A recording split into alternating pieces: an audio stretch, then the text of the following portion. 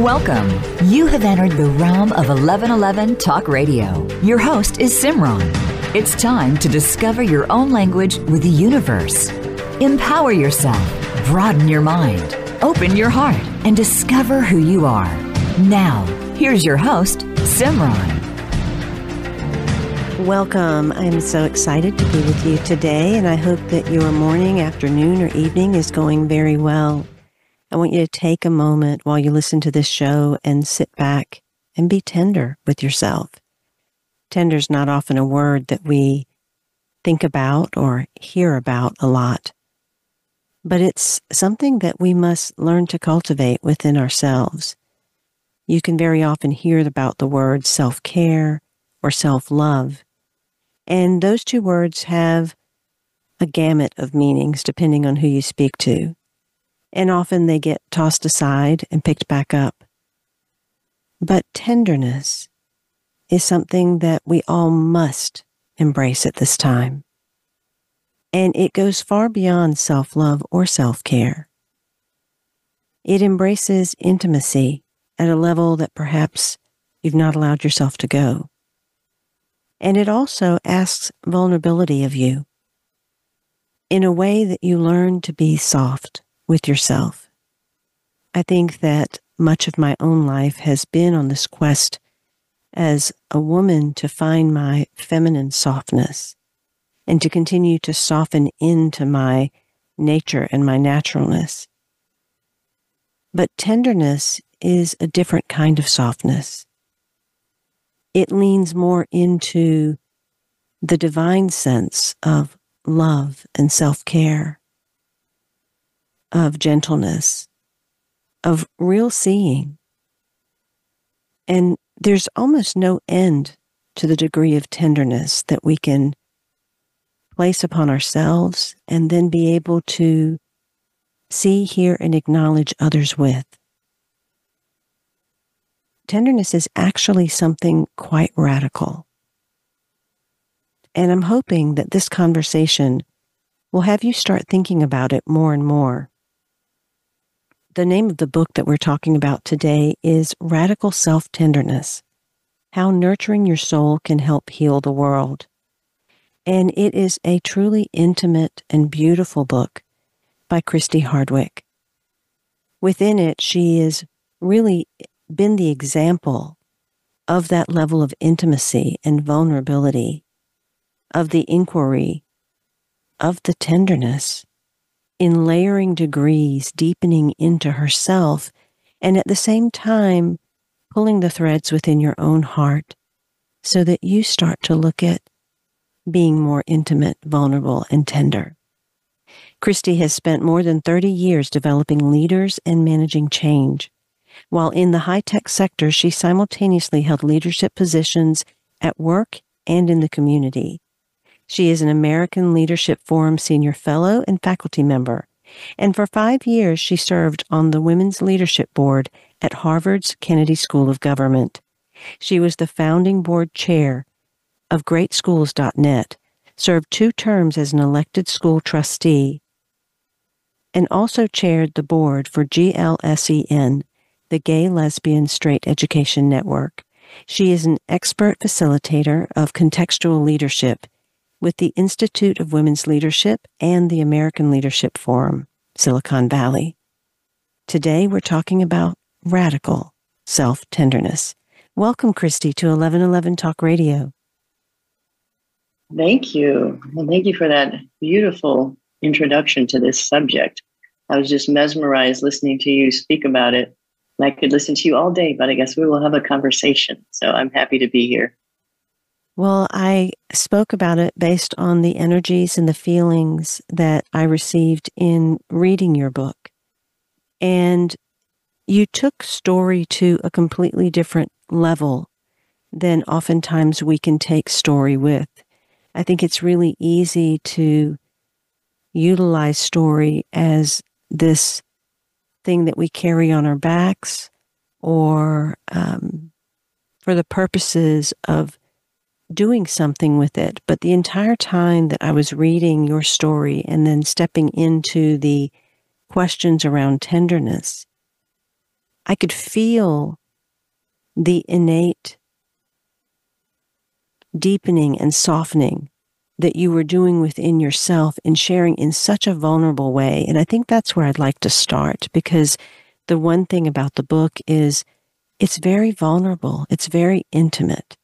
And talk about how that had to be the opening doorway for you to even explore this topic, especially being someone that has come from a corporate and leadership background, that has been such a strong civil rights and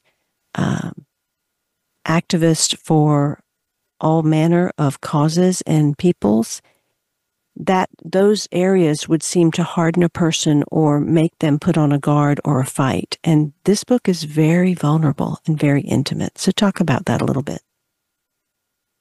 Thank you. It is. It was a challenge, and it was something that came to me first quietly and sweetly. You need to write about tenderness. And I would say that's interesting to myself, but I didn't do it and kept powering through and getting things done and checking things off my list. And then it continued to say those words to me, but then it shifted. And one day I woke up with the words, tenderness terrifies me. And that stopped me in my tracks. And I said to myself, what? Yes, tenderness terrifies me. And I had to listen to the words. I let them sink in, but I still tried to resist, because just the idea that tenderness terrified me was such an intimate thought. And it just didn't fit with my narrative about myself at the time, that anything would be terrifying to me. And something that sounded so innocuous, like tenderness. So I began to be curious about it, and eventually stopped resisting and sat down and wrote. And I started with that line.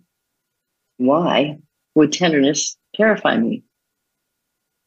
And I began to have answers with the stories from my life, stories of events and things that happened that I didn't really want to look at anymore. I felt like, I'm over that. I've done it. I've done the work. I'm done. It's good. And it wasn't done. There was still a dance I needed to do with some of the things that happened that I made meaning out of, that made me guard and protect myself. And as you mentioned, choose things to do that would allow me to be in charge and front of room, but not in my heart or in my body as much. So this book allowed me to explore something without editing myself, which I didn't do. I wrote the things that came up in answer to the question about what was terrifying for me about the vulnerability of tenderness. It very much felt like communion of the heart and the soul. And you said something just now about, well, I don't need to look at those things. I've already done this. And I think that that's probably a sentiment or a thought that many people have. And oftentimes many in the self-help, personal growth, spiritual fields, we can bypass or bamboozle ourselves by convincing ourselves that we really are complete, and even use the stories that we have seemingly healed through to then go on and wear them as badges or banners or teaching moments in a way that still avoids the real deep nuances of the experience. What did you find to be that fine line, that distinction that really helped you turn back and say, this is not about fighting for myself. This is not about the story and all that I overcame, but it really is about the witnessing, the romance, the deep understanding and fulfillment of knowing who I am in that way. Mm-hmm. Well, I started with what it wasn't, right? So I started with, okay, there's this question about tenderness, and is it the same as self-care? So I explored that and said, okay, I'm pretty good at that, actually. I'll do a spa day. I'll take care of myself. I'll rest. I'll stop. I do all those things. Okay, check. Is it about self-love? Well, I have things that I appreciate about myself. I can say that I love this being more than I did in the past. So I've made progress there. So check. And I kept going through the things that I thought it was about. I spend a lot of time with others and I help them to look at their own interior life and what they're saying to themselves and their self-talk and whether or not they're centered in their own values and those kind of things. And I've been able to be helpful in that area.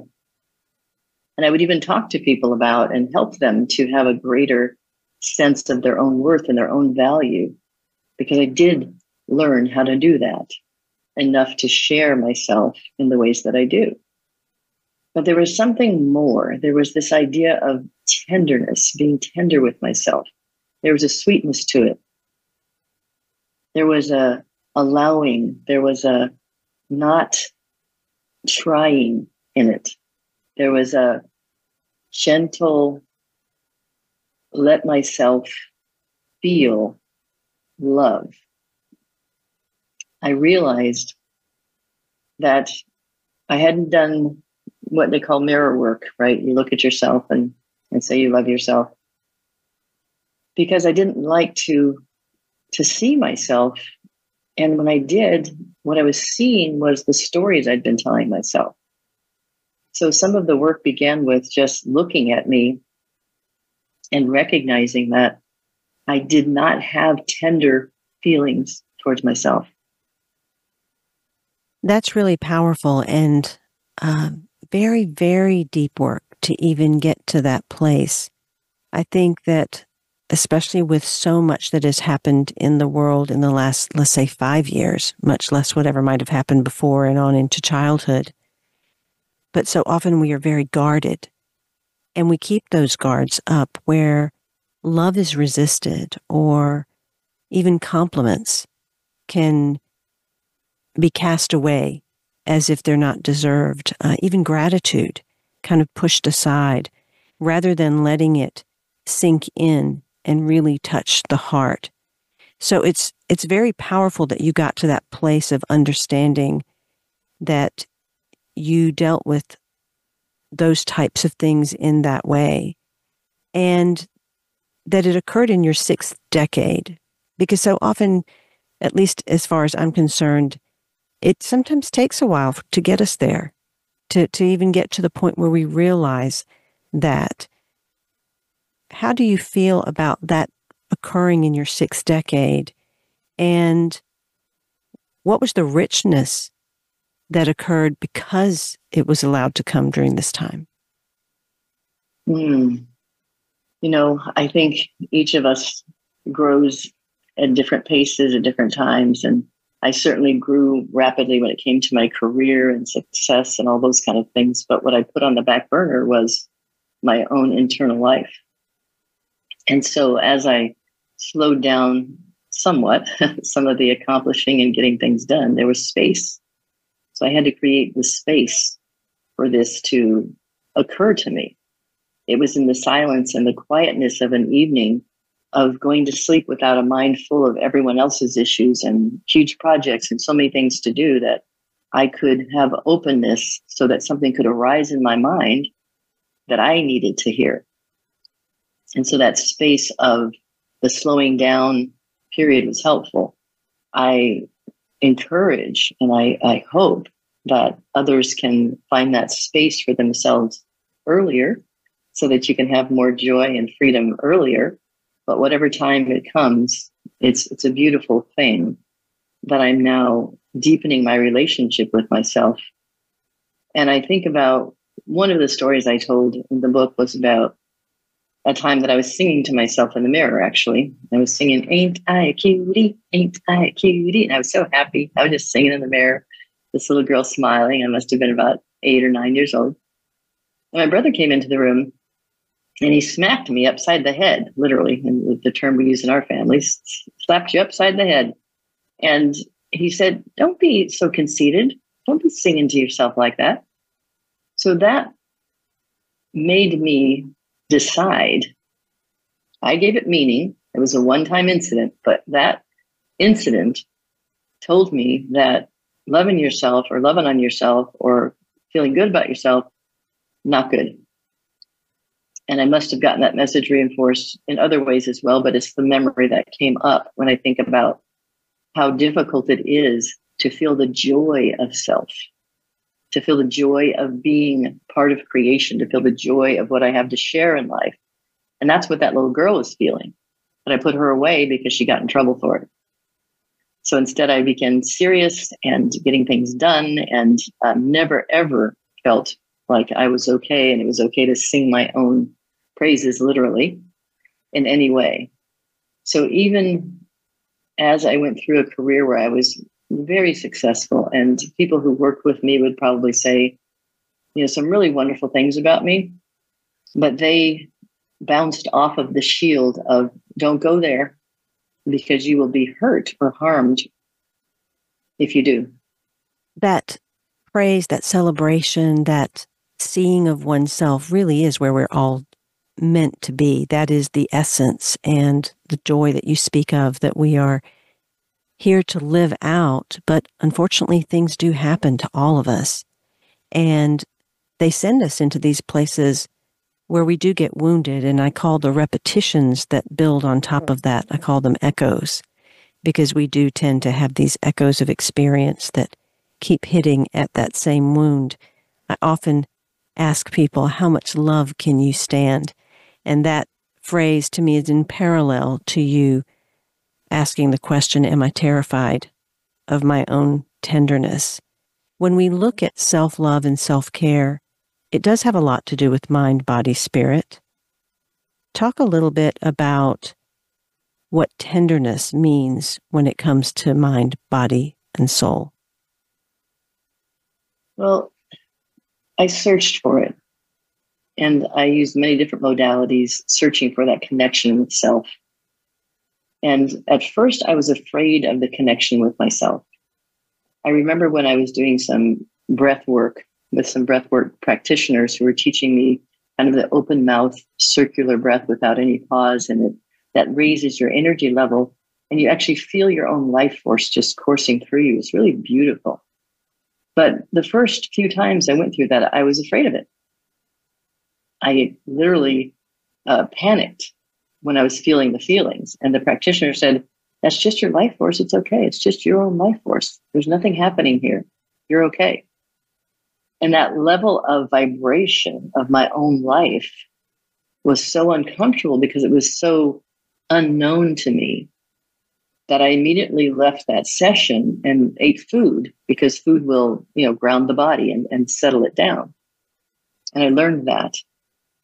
So I explored different modalities. I went to many different workshops. I learned to walk across fire. I walked across 30 feet of hot coals to show myself what I could do with mind over matter. And, jumped from a big pole and landed and did every kind of extreme. And then, sometimes talk therapy, sometimes workshop therapy, everything to try to reach that place in me that I could touch. And when I would feel it, what would happen is that I would let myself fall into this sense of bliss and tenderness with life itself. And then when I would be sitting up, let's say, from a meditation or leaving the workshop or whatever the thing was, I would say, but you can't live like that. I mean, if you live in a state of bliss in this world, you'll be too vulnerable. Something bad will happen to you. You can't walk around in love. So the idea that I had was, yes, it's there. I can find the tender places, but is it safe?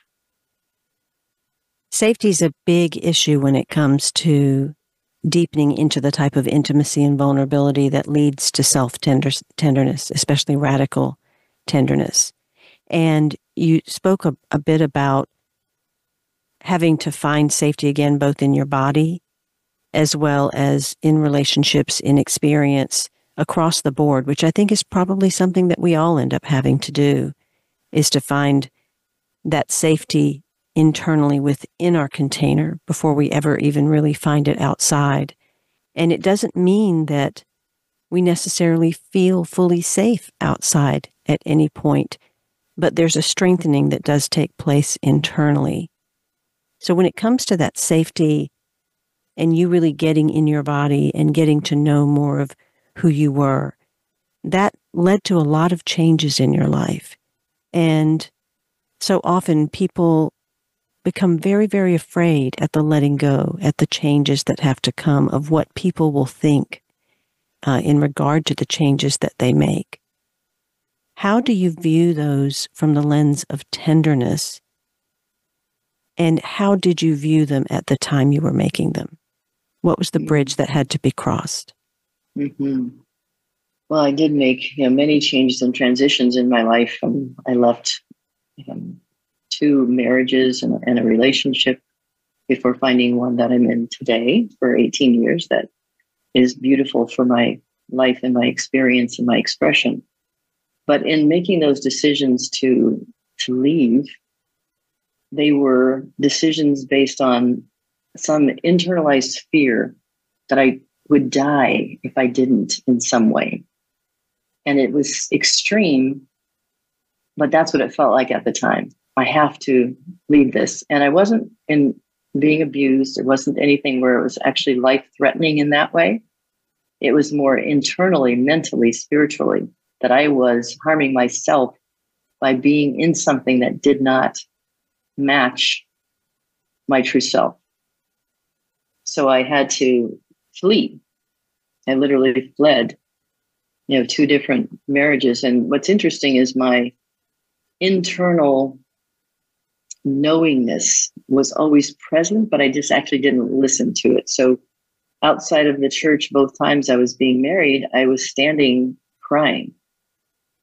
And the first time, my future mother-in-law came and said, "What's wrong? Don't you want to marry my son?" And of course, I wiped my tears and said, "Of course I do." I was 18 years old and went in and did that marriage that lasted just for a couple of years.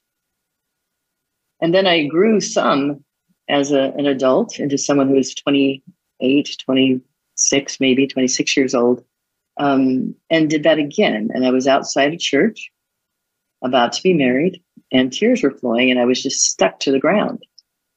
And the minister who was to marry us came and said, "You don't have to do this. I can go in and tell people. You do not have to go in there and do this." And I imagined my family and the wonderful man that was waiting for me, and wiped my tears and went ahead in and had beautiful times with both those people. I don't regret that I married them. I do know that my soul was letting me know that this is not in alignment with the true expression of you. But I did not have the will or the understanding or the courage to listen then. I very much resonate with that because I had a very similar experience when it came to my arranged marriage. And it's interesting how we don't pick up on those clues in the beginning. But it's also part of our innocence, our naivete, when we don't do that. And I've come to believe it's also part of our soul destiny, that it was all part of the design anyway. I want you to continue where you were going with the story, but also looking back, do you think it was part of your design and your destiny? I think so, because I am who I am because of everything I went through. All of those experiences, all of the questioning of self, all of the making decisions and feeling like it was not necessarily the right thing, but pushing through that. So I had to learn what that looks like. And at a certain point, I had to go to the depths of depression and that sense of life not having meaning in order for me to make a change. So the learning was, maybe you don't go that far next time. Maybe you don't have to get to the bottom of your bottom in order to make a different decision. Maybe you begin to listen to the signs that come to you a little gentler. So that's part of being tender, is saying, I'll take the tenderness. I'll take a tender notice, a tender tapping, a tender word, a tender feeling, tears falling before my gut not feeling right. All those things could become a way of being more tender with myself by listening. And it's a courageous and still, scares me way of living, because I don't know where things will go, when I'm listening to that aspect of me that knows internally in my body that says, you need this. I just recently am taking a month off from my coaching of leaders practice for the month of August, because I got the feeling that I need a break and I need to integrate a lot that's happened in the last few months for me. That is a new level of tenderness that in the past I would have talked myself out of, or maybe taken a week.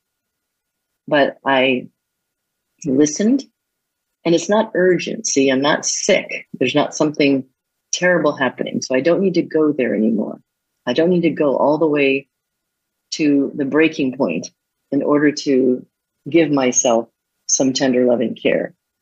I can give myself tender, loving care just with the notice that says, I feel this. I feel like I need this.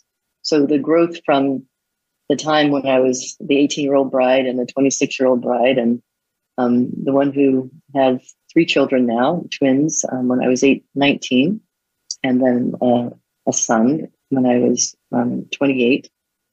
From that woman to this woman, I see all those things, the marriages, the children, everything happening perfectly for my highest good, and hopefully not doing harm to those that are in my story with me. Your self-tenderness makes a difference to the whole world. Everything matters to the whole. If we are under the delusion that we are separate from all of life and therefore cannot affect or be affected by it, we're not paying attention. Christie Hardwick's hope is that this book and these words planted a seed for you to begin to nurture yourself. That in reading Radical Tenderness, that you look to where you are not tender in order to cultivate more tenderness there. She also knows that you can amplify places where you found that you can be tender with yourself and therefore tender with others. She wants you to make tenderness a default orientation. You can find out more about her on her Facebook page. Just find Christie Hardwick, and that's Christie, Hardwick. And if you're not on Facebook, then you can pick up the book at anywhere that books are sold and find out more about her there. Again, the title of the book is Radical Self Tenderness: How Nurturing Your Soul Can Help Heal the World. We'll be right back with more of Christie's story and this beautiful book after these messages.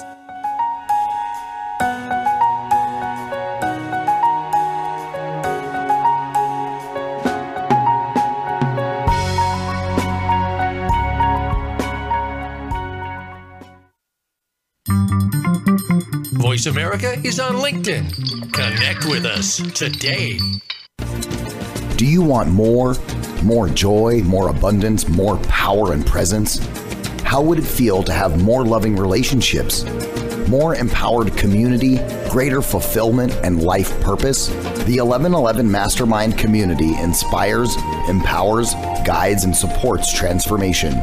Shift your mind, expand your heart, deepen insights, let go and chart a new course, dream a new dream. The 1111 Mastermind community is an online portal for personal transformation and soulful expansion. Go to courses.1111mag.com. That's courses.1111mag.com. Change begins with you. Let it be simple, convenient, and transformative. The time is now. Step through the 1111 gateway. Courses.1111mag.com. Have you seen 1111? Do you wonder why certain numbers keep showing up in your life? 11, 111, 22, 33, 444. People all over the world are seeing 1111 and learning the language of universal communication. Subscribe to 1111 Magazine today. www.1111mag.com. 1111 Magazine is a bi-monthly print publication that offers a rich, multi-sensory experience. As you engage with experts and topics of consciousness, become enlightened, empowered, and energized, so you live a passionate and authentic life of conscious choices. 1111 Magazine, a daily staple for lifting the mindset, discovering the heart, and stepping into conscious living. 1111 Magazine. Order now at www.1111mag.com. 1111mag.com. It's your world. Motivate, change, succeed. VoiceAmericaEmpowerment.com.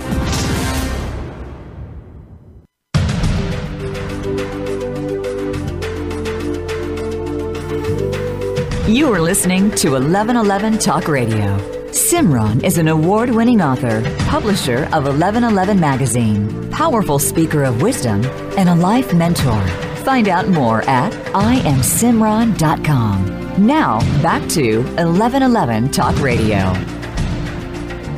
Welcome back. My guest today is Christie Hardwick, and she has been a leader in many areas, a leader of corporate organizations, of educational organizations, and also community organizations.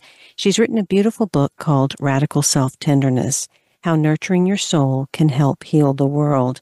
And you can find her on Facebook, LinkedIn, Instagram. Just look up Christie Hardwick. Or if you want to contact her directly and find out other things she's involved in, you can go to inspirationgatherings.org.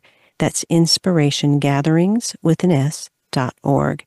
You want to pick up this book and go ahead and read it because she's got another one coming out later this year. And you want to have the foundation of this before you move into the next one. Christie says that this life is a grand experiment. You don't need to believe anything or anyone.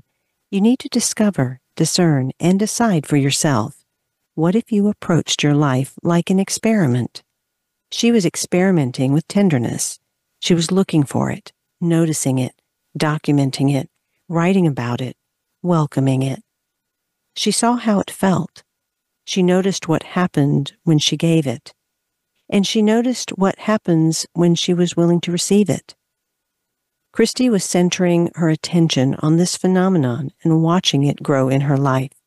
And now she invites you to do the same. Christie, in the book, there was a section where you were going through some therapy, and there's a line in the book that is so powerful where you said, "I felt superior and broken at the same time."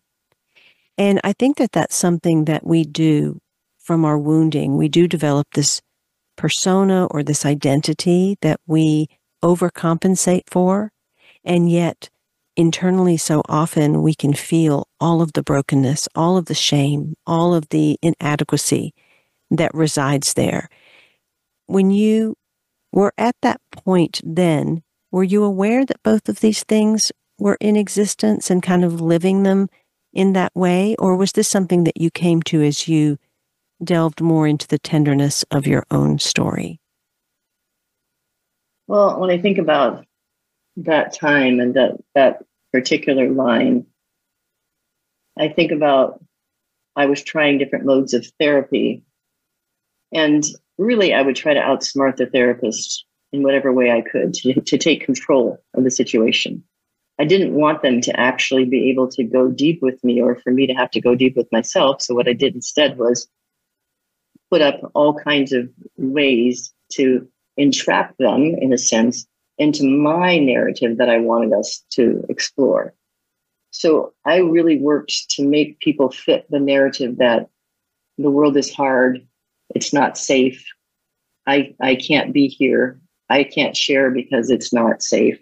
So I really participated in making spaces not safe for myself, and I did not know that's what I was doing. I just automatically tried to protect myself from any kind of vulnerability because I had, in my mind, made the law of my life that it wasn't safe to be vulnerable. And you also mentioned control, because I think that we all have these degrees of control where we don't let go. Oftentimes it's unconscious. And if we really look, it is conscious. Like we know where we're not willing to bend, or where we have to be in charge, or we have to say something in a room. Talk a little bit about how you've worked with control when it comes to deepening into tenderness. It's a daily practice, and the work continues. But I would say that what's happened as I've become more aware that there's something beautiful inside me that can't ever be harmed or touched by anything that's ever happened to me, then I can let some of my defenses down and I can relax, trying to control all the outer circumstances so that I can feel better. I now know that inside me, there's a place of safety. There's a place of wholeness. So I don't have to make sure that the world complies with what I need. And I don't have to get it to comply. And that includes every person. Even now, with the way things are happening around us in the United States and throughout the world, there are people whose ideas I disagree with, people who I would prefer them to be more tender, to exude what I consider more love. But I can't control that. But that not being able to control it doesn't make me feel helpless. I can go inside and I can become someone who broadcasts tenderness, who broadcasts love. That I can do. It doesn't matter what people outside me are doing. I get to control that. So the place I have shifted from is trying to control the outside world so that I can feel better, and instead working on my own ability to allow myself to be fully authentic and to do the work to control myself from trying to change things external to me instead of myself. What it makes me think of is, there's so many people driven by their woundings, by their need to overcome their past, that we act out kindness, we act out love, we act out the goodness that we want other people to perceive, but it doesn't necessarily really exist. It's the energy is not really there. You have a section in your book where you talk about tenderness and kindness, and you ask the question, are they the same thing? Can we use that kindness as an example of how we can live by a mask of kindness and tenderness, or we can ground into what true tenderness would be, so that kindness is actually an embodied experience and expression as opposed to the mask of one? Mm-hmm. Mm-hmm. And we can definitely be kind, we can be generous, we can be what looks like loving, without ever actually visiting that inside of ourselves, because we know what to do. So we know what the behavior looks like. We know what the actions look like. We know what the words sound like. We know what our posture should be. So we can practice all those things and we can act them. Being them is a completely different thing because it requires openness and vulnerability. So kindness coming from a place of fullness inside and being kind is something that's overflowing from me. It just happens organically because I feel this sense of fullness and this sense of connection. Acting kind is something that comes more from my mind rather than from my heart. And I know this is the right thing to do here. And there's nothing wrong with doing kind things to the best of your ability. If that's what you've got, if what you've got is the ability to act kind, please act kind. It's a matter of how much more we can give and even experience if we are being kind from the overflowing fullness and wholeness within ourselves. It has more power in it. I have found that when I've written books, usually what I think I know is only the beginning, that what I really learn comes after the book is written. And I know that you've experienced the passing of a lot of individuals that meant a lot to you. And it's been pretty close together, pretty recent. How has your exploration in tenderness had to deepen through that process? And in what ways did you allow that tenderness for yourself, as well as the tenderness required for what was happening outside? It's really about feeling and allowing myself to feel and not needing to get over it and get through it and figure out what to do. I think for about more than 10 years, I served on a board for the Center for Living with Dying. And the thing I learned from the people who dealt with death every day was how life affirming that can be, to really recognize that at some point, this is a place we visit and will be in our lives always. So when it came to people around me dying, I remembered the idea that Elizabeth Kubler-Ross said, and she said, don't just do something, sit there. Because we have this tendency to want to, fluff the pillows and do things and make food and do it. Sit with it. Sit with the grief. Sit with your feelings. Let it deepen you. Let it open your heart further. I feel like my heart has been opened further and has the capacity for more love because I allowed my grief to happen. And I'm allowing some time for it, coming up in a week or so, to take even more time to process it all. But I also was tender with myself about not having expectations about how I should be during the time, what I should need, how much I could help or not help. I did what I felt truly was authentically coming from a place of love. And if I were the mother of someone who lost, another parent, I would have a different role. I would have to power through my grief and deal with it. But in these particular circumstances, I was not a dependent of any of the people who died, just very close and dear friends. So I could allow myself to process the grief and then make myself capable of being of service. And now, for one of the dear friends, I will facilitate the celebration of life. I felt into that. I didn't know immediately. And I let go of the fear that maybe I wouldn't be able to help if I didn't jump in immediately. I waited until I felt that sense of, okay, this feels right to me. I'm going to volunteer into this space and do this thing. And now it feels completely in alignment. There's no reaching, stress, tension, pressure. It's an act of love.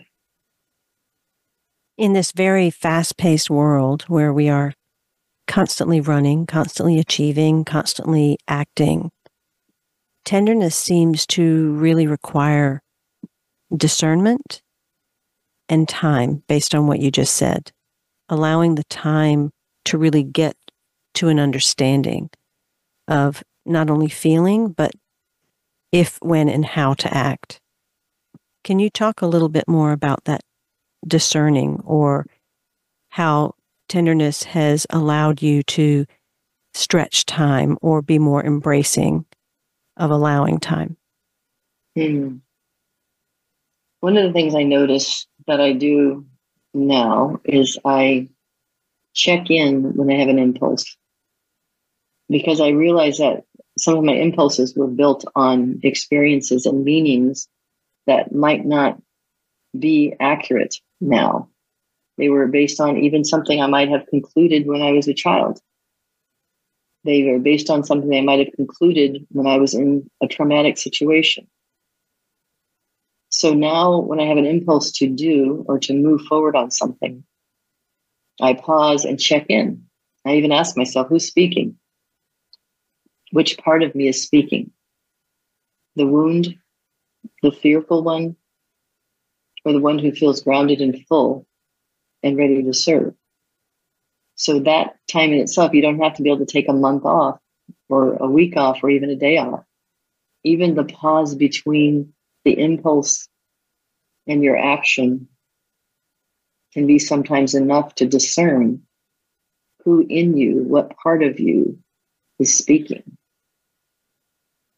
As you move through writing Radical Self-Tenderness, it's filled with all manner of experiences that you've been through and how you looked at them. Do you feel something inside of you was seeking a sort of catharsis type of experience through this, or more of a witnessing? Were you at a place of neutrality around your experiences, or did this allow you to kind of complete the healing and the wholeness required around them? And would you recommend that people move through their own stories in the same manner? Mm-hmm. So I would have to say that it's not, it was cathartic, yes. Closure, no. It was the beginning of a conversation I needed to have with myself, and a conversation that I was willing to share for the benefit of others. There were times when I was writing, and when I had an editor reviewing what I wrote, and she would say, there's these 3 places here where I want you to go back in and write more. It feels like you were holding your breath when you wrote this. And she was absolutely right. When I went back to those places, I was holding my breath when I wrote. I didn't want to feel what I felt at the time. So I did have to go through and re-feel in order to share with people the depth of my experience, so that they could possibly relate to something in their life that felt like that. Didn't have to be the same thing. But for example, when I wrote about my son who I needed to send to residential therapy and leave him in a lockdown facility, and when that lock clicked and I dropped to my knees, I had to share that moment, because it was something that I never forgot. And it shaped me for a very long time. And it still, as you can see, brings up the emotion of the time. But I needed to feel that in order to recognize that I'm not there now. He's not there now. It's safe for me to be joyful and alive now, because those things have happened, but are not happening right now. So I would say, yes, do write, about your own journey. Feel the feelings that you may be tucked away, as they say in yoga, into a samskara, a little wound that you've tucked away someplace that's still just circulating inside you. That every time something happens that's like it gets touched and your heart closes, or you have a reaction. So do the writing, do the work, do whatever's necessary to clear your heart of these things, so that life as it is today can come through, and the love that you are today can come through. In that particular section, you use the word mistakes encapsulated in quotes. Mm-hmm. And it's easy to look back at our lives and call certain moments mistakes, or really get into a place of judgment around different things. And I think it's part of what we're here in life to absolve ourselves of. How has tenderness allowed you to dissolve certain scenarios and experiences from being mistakes into perhaps even being miracles? Well, that has been one of the really challenging aspects of this work. And there's a song by Ricky Byers that I sang many, many times to myself because it was helpful. No mistakes have been made in God. All the ways that we seem to fail, in God all fade. It all fades into God. And whether I believe in, God or universe or source or substance, the idea was that the mistakes that I called mistakes fade when you transform them into learning and transform them into a greater expression of yourself. So they're not wasted. They're not something that just stands there as a solid stone that we call a mistake that's in our way. It's an obstacle in our path. It's something that can be transformed. So I continue to do the work to not see anything as, it doesn't mean I didn't make errors, but not see them as stone-clad mistakes that can't be overcome. So I hold it differently now. I hold it as I did when Dr. Maya Angelou said, you did what you did when you knew what you knew, and when you knew better, you did better. And that was very true for me. Beautifully spoken. I want to go back to you talking about holding your breath and having to deepen into the story. And I can feel on the planet the breath being held by people, by the collective, by things that maybe they're going through in their families, things going through socially, nationally, globally. And how do we then use that tenderness to be tender with the world that we see? Everything I do now, everything I read, look at, I have my reaction to at a human level, whether it's the initial sadness, disgust, frustration, anger, joy, love, peace, whatever comes up. And then I turn toward myself and I ask, how can you hold this tenderly? And what's shifted and changed in me is that I don't have a war going on with me and the world, with me and anyone in the world. I work on showing up for the things that I want to see more of. And if something saddens me, I feel the sadness, but I don't spend my energy and time broadcasting all my sadness. I will say I've been feeling sad. And I'll also say I've been feeling joy. But what I spend my time broadcasting is authenticity, what's actually happening now in this moment for me. And I think that if more people in the world were being their authentic selves, we wouldn't get to the level of conflict that we have, because we would move through the moments of sadness, despair, frustration, disgust, whatever the feeling is that comes up, and move through it onto the next moment and not get stuck there in a tug of war, in a tug of words. We would move through things with more grace and be reunited more often. So I think that being tender inside gives me the opportunity to be more love in terms of how I share and what I share, and to not get caught up in othering or spending time fighting against something. It's not a judgment of people who fight. It's just not my work. I instead am broadcasting love, broadcasting joy, broadcasting tenderness, and feeling my feelings of sadness, despair, and moving through them to find love and joy and hope on the other side. And this question of radical self-tenderness, what is the new question that has now led to? It is the question, which is the title of my new book that will come out. To what end? So my next question is, to what end? All that we do, all that we are, all that we're being, to what end are we here? And is there an assignment that's greater than love? Wonderful words and wonderful wisdom from Christie Hardwick, and a beautiful example. How wonderful could your life be if you continually notice where you are tender, giving it an inner smile, seeing where others are tender, and sharing it, creating rituals to acknowledge tenderness, amplifying tenderness, replicating it in as many areas of your life as you can find. What kind of experience could life become?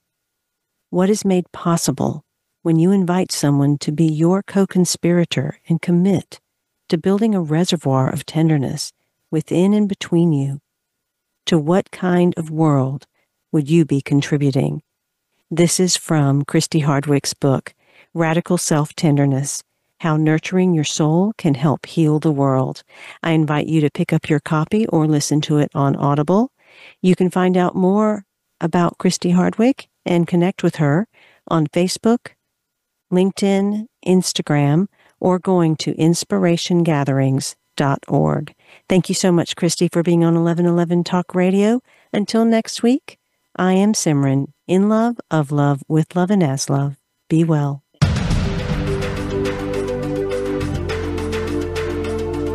Thank you for opening your mind to a new reality, your heart to greater compassion, and your experience of aliveness with 1111 Talk Radio. Join host Simran next Tuesday at 8 a.m. Pacific, 11 a.m. Eastern Time to step through the gateway of conscious living here on the Voice America Empowerment Channel. Remember, you are not on the journey. You are the journey.